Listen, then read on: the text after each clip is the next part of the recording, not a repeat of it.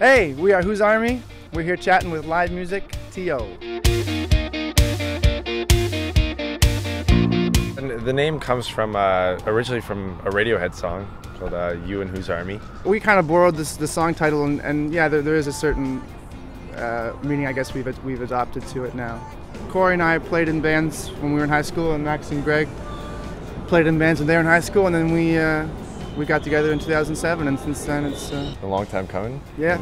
It's been a long time working on it. Years in the works, really. Yeah, it's our debut EP, and we've been a band for 4 years. Anything that we've made available to people has basically just been demos, and you know, it was just us scratching the surface. Yeah, this is you know, real thing. Will be real polished, and you obviously just hear the work we put into it.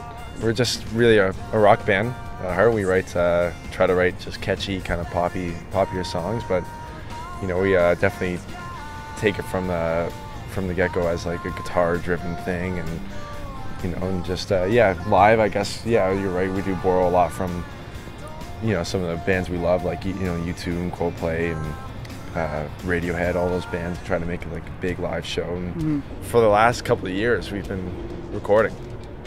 Right, and especially in these last 6 to 8 months, it's been all that. So it's there has been a ton of opportunity for us to really get out there and build a big fan base. So we're starting to do that now. We're hoping people with this record will get attached. But it's been a small, loyal crew, I think, and nothing too crazy. The record's going to be available May 1st on our website. And May 6th, obviously, at the CD release show at the Drake. Find us on Facebook and Twitter, MySpace, all of that. And we're going to have some music up soon for everyone to check out before the show. In about a week or so, we'll have some stuff up from the new EP.